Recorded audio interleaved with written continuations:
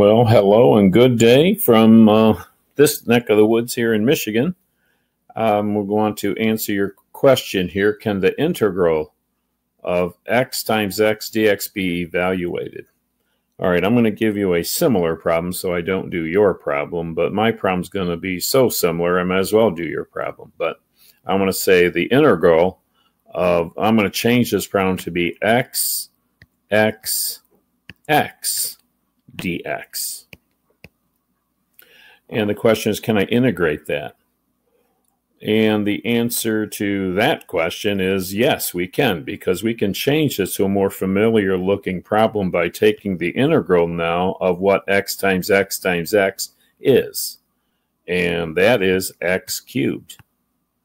So I've just rewritten the problem to be the integral of x to the third. And I don't have any limits to this problem, so my answer is going to be, what do? We raise the power by 1 and divide by that same number. So it's going to be the integral of x to the third is x to the fourth divided by 4 is one way, or I can write it up as 1/4 x to the fourth. And don't forget adding your constant of c.